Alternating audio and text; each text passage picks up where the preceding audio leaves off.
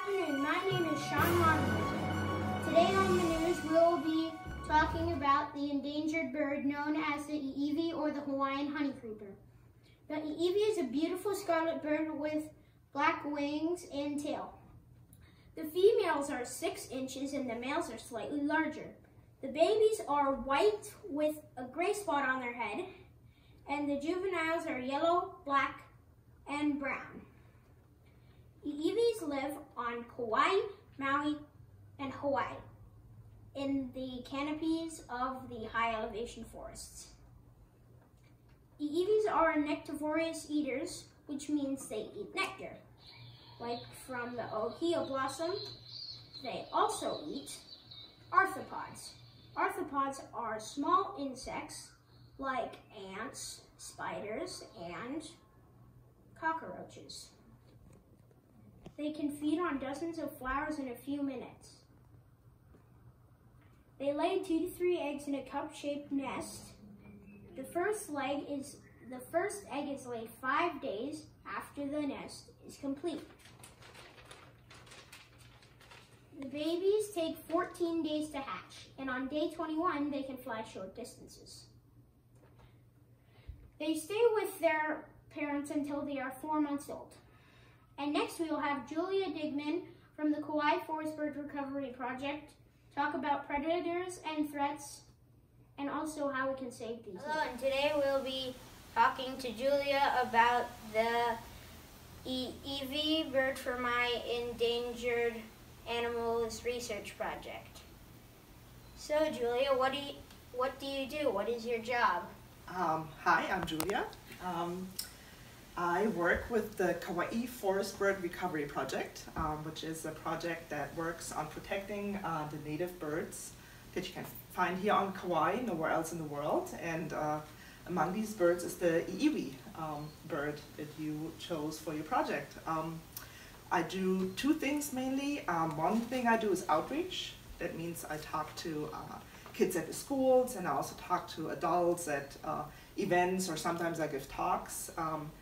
And I teach them about the birds and all the challenges they face here on Kauai. And then another thing I do is I do data analysis. That means I look at the data that is collected in the field about the birds, and I analyze it so that we can make decisions about how to best protect these birds from going extinct. Okay. Where do you find the Iiwis on Kauai?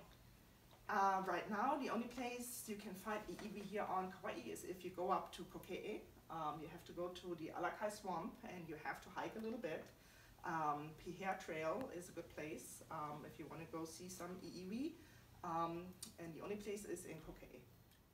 What do the Kauai Forest Bird Recovery Project do to save the Iiwi? Okay, so the thing that you have to do is first you have to figure out what it is that is the cause for the decline of the population of the birds. And in the case of the Iiwi, it is a disease called avian malaria that is transmitted by mosquitoes. Have you heard about this disease?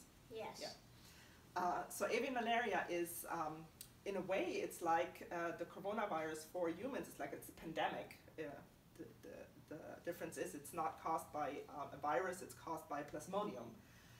That makes the birds really sick, and in the case of the Iiwi, it's really fatal for them. So a lot of Iiwi die after they have been bitten by a mosquito that has avian malaria. So one thing the Kauai Forest Bird Recovery Project has to do is we have to go and find where those mosquitoes are, where they breed, right? So that we can reduce the population of the mosquitoes up in the Alakai where we find the Iiwi. So we go into the field and we look for puddles or standing water where mosquitoes could breed, and we try to identify where those areas are, and then we can go in and reduce the amount of mosquitoes that are in these areas.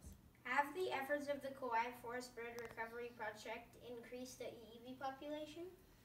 Okay, so we just found out about maybe 2 years ago that the population of the Iiwi on Kauai is declining so much. So what we have done in the past 3 years is try to find out or figure out why it is that the population is going down so much. And it is because of the mosquitoes, what I've said earlier. So now what we are doing is we are trying to figure out what to do about it. So we have not increased the population of the EEV because we are still trying to figure out what it is exactly that we have to do that. Okay.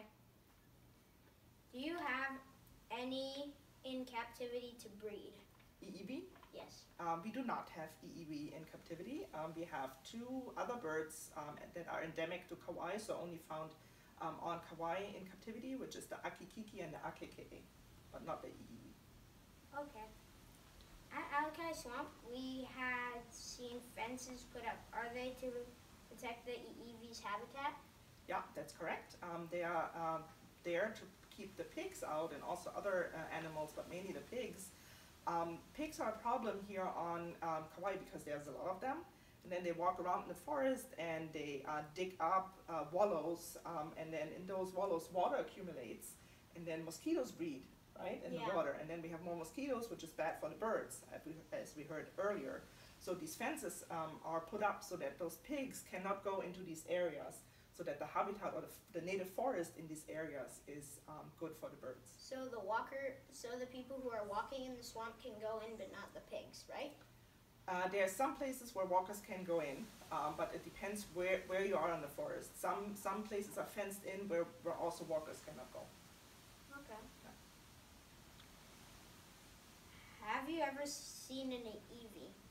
Yeah, I've seen EEV many times, not only here on Kauai, but also on the Big Island. Okay.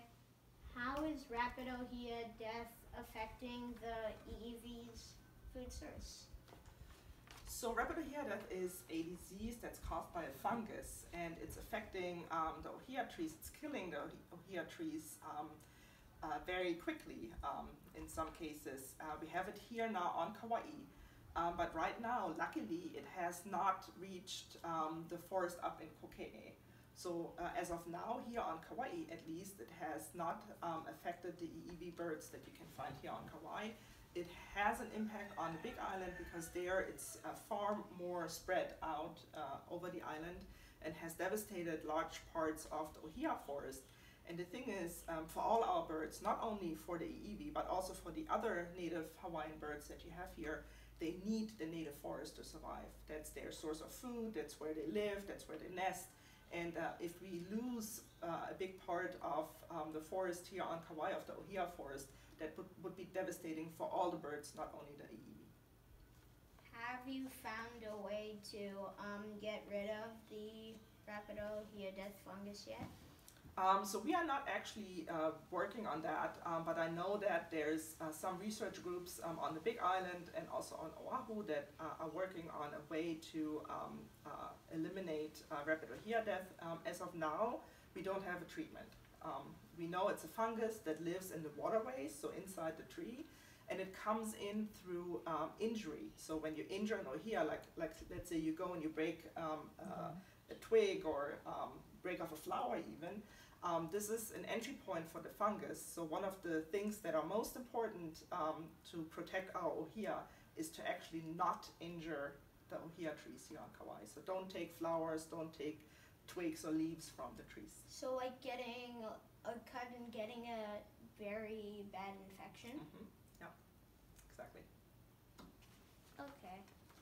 Well, thank you for talking to us today about the EEV